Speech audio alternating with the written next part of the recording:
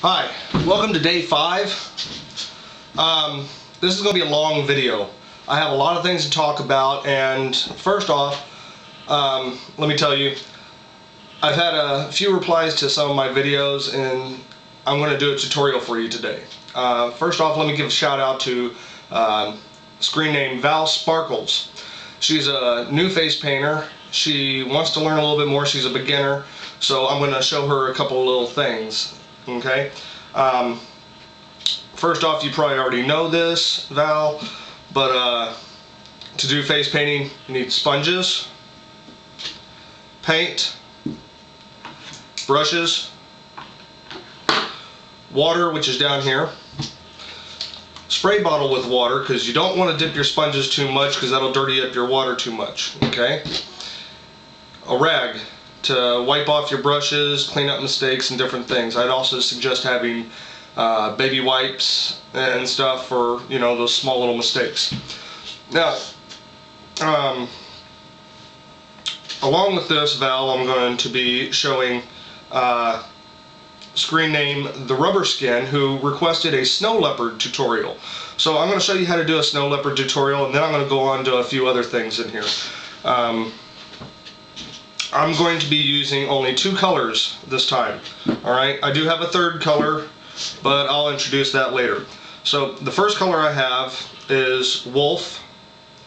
If you can see it, it's Wolf White and Wolf Black.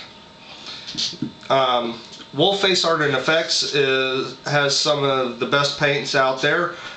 Nick and Brian Wolf were the ones to first introduce the paints, but there was some problems in the company and they separated out from it, and that's another story for another time.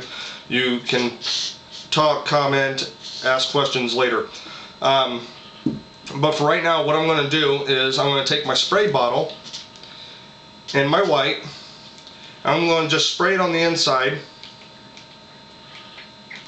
Yeah, my spray bottle's not working.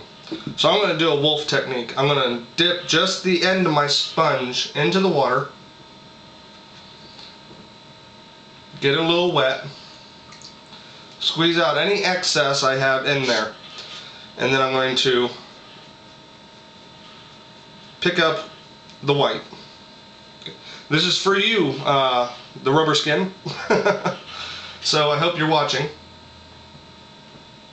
I dipped just enough in there to pick up some more water, and I put it in to where I get enough white on my sponge to completely cover my whole face. Now, I know some people say dab and twist, don't streak because it'll leave streak marks in it and stuff. What I do is I smear the whole thing on, and then I go back and I blot it in. I'll show you. Here, watch. Okay, hold the hair back.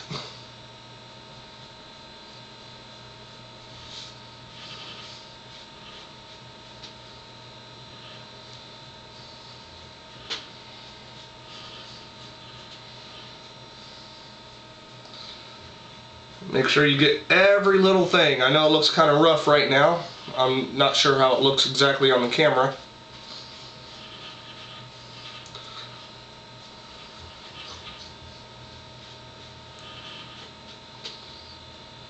But if you notice, I did not have to pick up any more paint. I was able to use just the amount that I had on my sponge. Now, I'm doing a little stippling to kind of get rid of those streak marks. Now I'm trying to do this in a limited amount of time. I don't want to take a lot of time on this because there is a lot of things I have to say. So I'm just going to do this as quickly as possible. I want this to be a 5-minute face. It'll probably be a little bit longer than 5 minutes, but that's okay. Over time you can get better with it. Okay, so now we got the white on. Using a different sponge. The reason I'm going to use a different sponge is because I have white on this side. I use the white on one end to apply it. I use a clean side to blend, smudge, smear, whatever I have to do and use one sponge per color. So I'm going to use another sponge, get a little wet. I haven't used my sponges in a while. I'm going to pick up just a little bit of black. Not a lot. And this will be where I show you what the back end is for. Now, if you have too much in excess, blot it on your towel. Okay? This will help take off too much excess. Now this is for contouring. I'm going to use this to define certain areas and shadow and everything else. Okay? So I'm going to start up at the forehead. And I'm going to do a little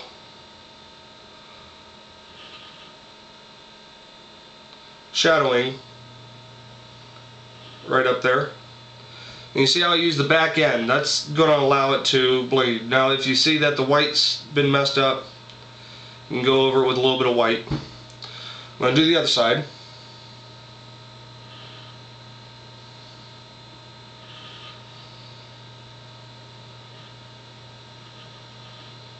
Okay, then I'm going to do just in the temples a little bit.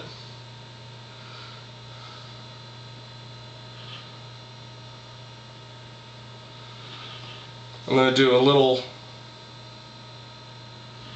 around the cheekbone.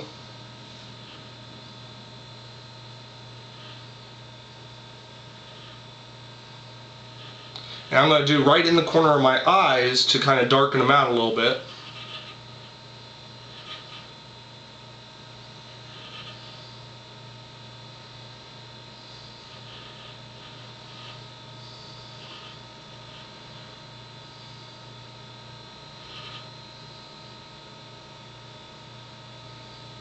Okay, now I'm going to do a muzzle effect with this too. Okay, I'm going to take it and I'm going to, right where the corner of the eye is, you're going to come down and it's going to make a rounded part right around the corner of the mouth. Alright, that's going to be your muzzle.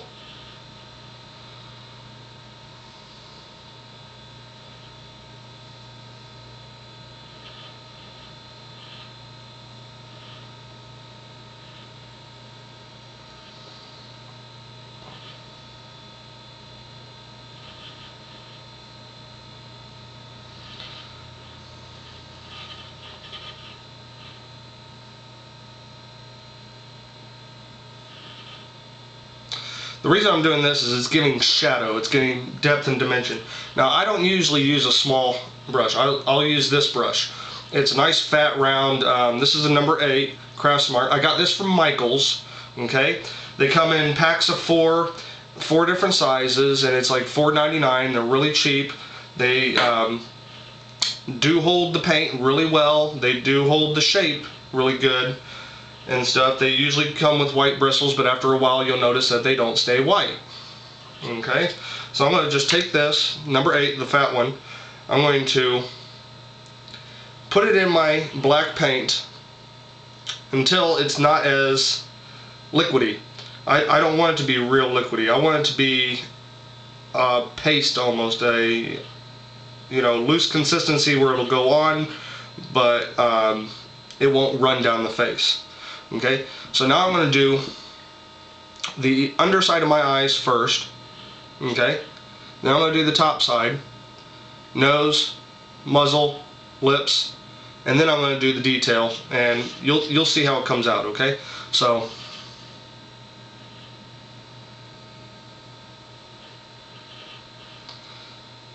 don't worry about the cat's eye points just yet. To do that, you can close one eye and just pull it out. Okay, this isn't perfect.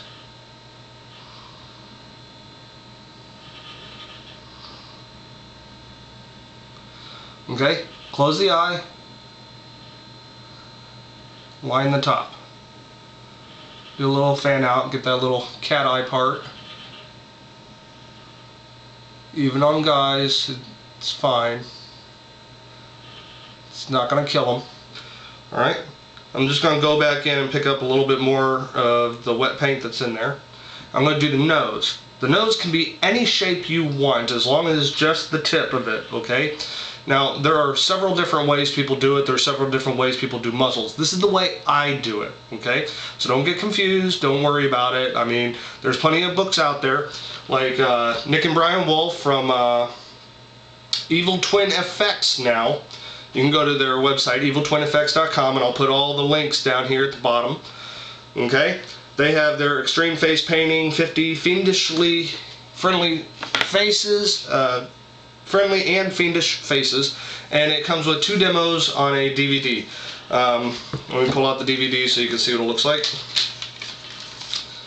It's a really great book. I guarantee you're going to learn a lot from them. Alright, so let me do the nose.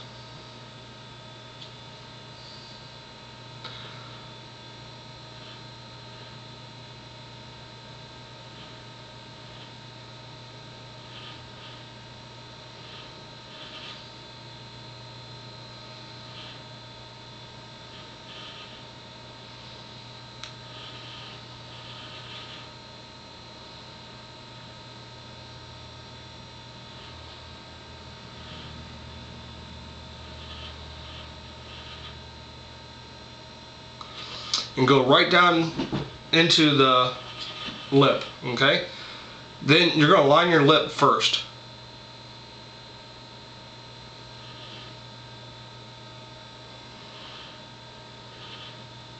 Now if you notice, I didn't do the whole lip. It would make it too big, too pronounced and stuff. Leave a little bit of white underneath. Leave it so it, you know, gives it depth and dimension. Okay? You don't have to do that little pointed thing on the mouth unless you want to. I usually do. So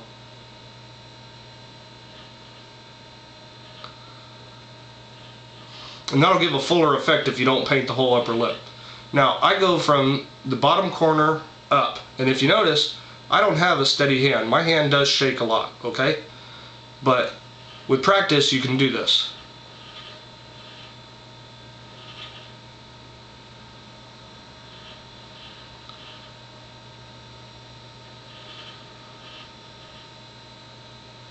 Okay, so you get the muzzle. Then you want to make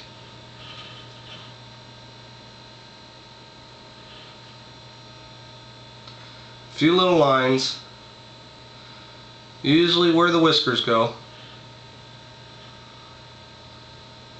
Okay? And you can add dots to it. Give it a more realistic.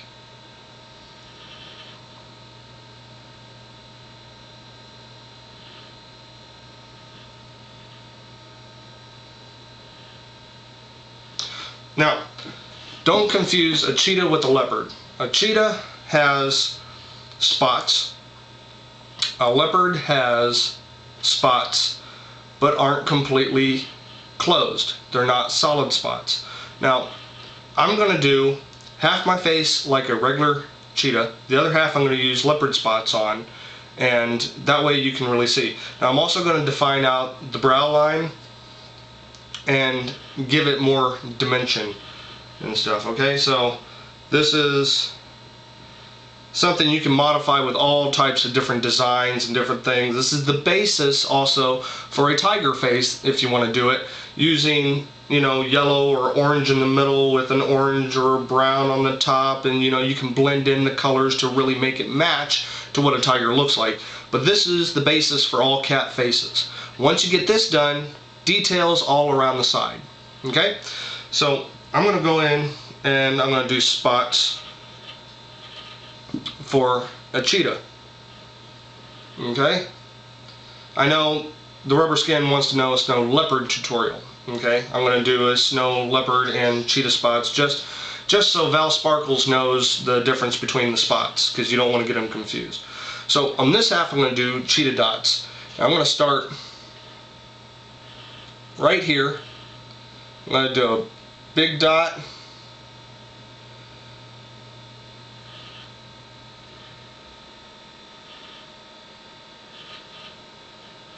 And they don't have to be perfect. No spots are ever perfect. So if you have to pick up some more water, go ahead and do it. But the one thing you need to learn is, as you get closer to the center of the face, the dots get smaller. So you don't want them to be big the whole time. You want them to frame it out, and you want to be able to just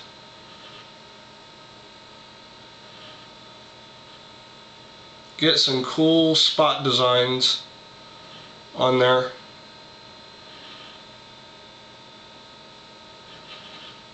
And I usually put a little dot right there. So that's more of a cheetah spot.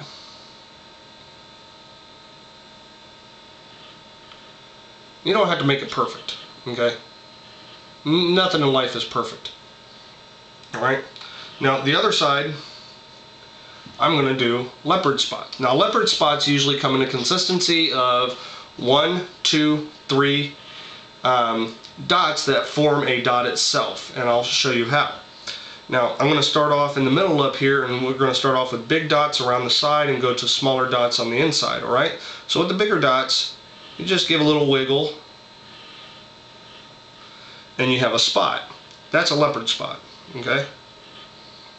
So we'll do a few more. Don't have to be perfect.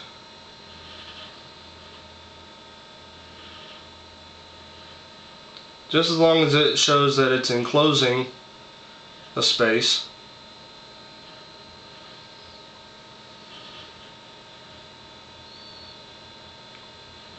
Sometimes you can just take dots and do it like that. A set of 3 dots really pops it out. They usually come down to, you know, just putting a few little dots just down. So I hope this is helping you out. I know it's one of the most popular faces as a cat face to do, and to do this tutorial for you guys, you know, I really enjoy, because my favorite animal is a cat. That's why I'm Catmandu. And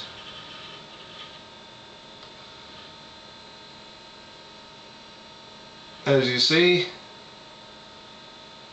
I have the spots going down. So you can really put spots any which way you like.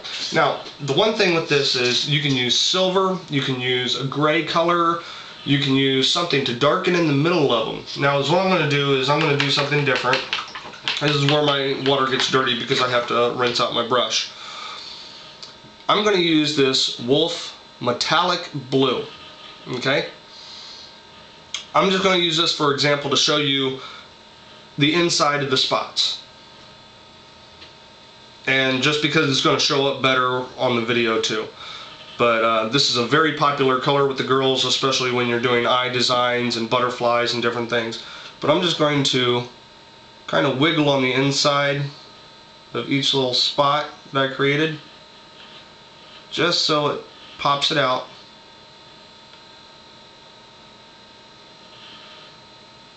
It makes it more noticeable as a spot. Because without this, it's just going to look like a whole bunch of random dots that didn't really form into anything. And that should be it. Now, as I said, if you want to define and you want to make this look like an angry cat, there's a little trick you can do. Just pick up a little bit of black paint on your brush. Don't make them bold. Just take it from the inside where the eyebrow is and bring it up. This creates a frown line or frown effect. And you can do your frowns any which way you want, and you can put the wrinkles in where the nose is so people know.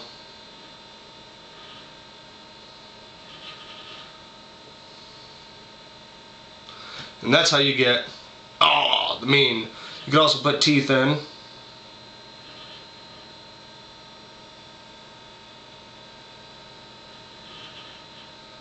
Which, if you already have a white base, you really don't have to worry about the teeth. But if you're using like an orange or yellow or something like that, paint them on the outline them first in black. then paint them on the inside with white. That's what the Wolf Brothers tell you. You know why? Because then you don't blend the colors as much, and you don't have to worry about, you know, the white, or I don't know how to say it, but you get the general point. So here you go. The rubber skin. Snow leopard, snow cheetah, same difference. Do whatever you want, make it any which way you want, and just have fun with it. Make sure you wash your sponges out when you're done. Use a little bit of, I use dish soap. It'll clear it out really good. And I showed you an example with wolf paints.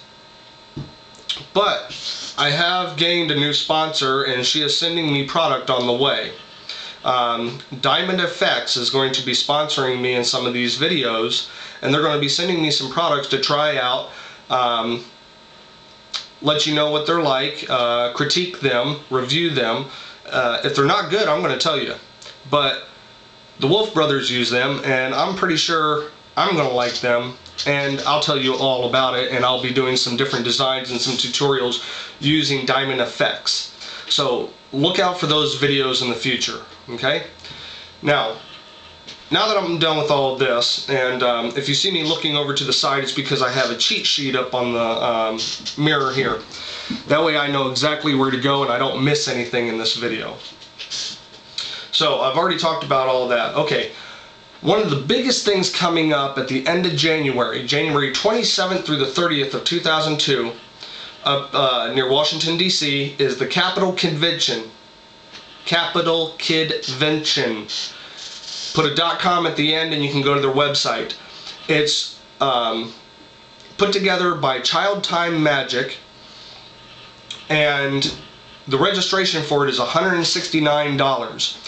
They're keeping it at that right now, so you don't have to worry about it raising up. I got in on the early bird special, which was $169. I got an email later saying that it wasn't going to go up anymore. They're going to keep it at $169 and see how many people they can get this year. They want to make it bigger and better. Some of the names on the list of presenters who are going to be there: Nick and Brian Wolf, Brady Naher, Tara Fender with Bella Rouge Designs in North Carolina, Jane Keller with Sparkle Designs, Carrie Ann Smith, About Face 2, and Lynn Cole from Lynn Cole Body Art. Now I'm going to post all these links at the bottom down here so that you can go to them.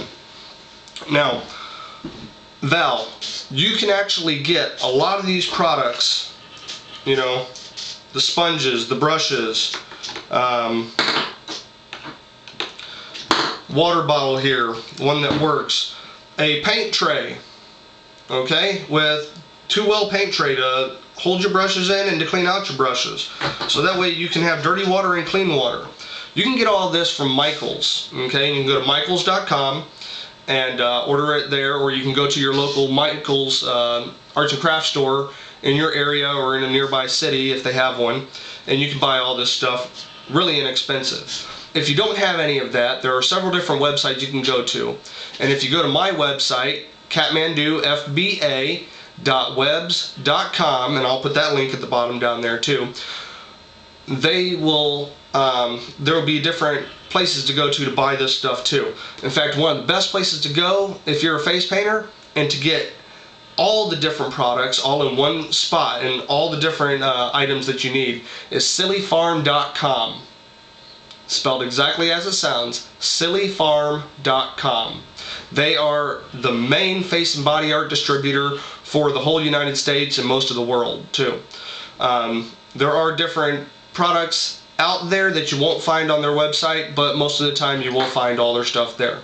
So, and I'll put a Silly Farm link at the bottom down here too.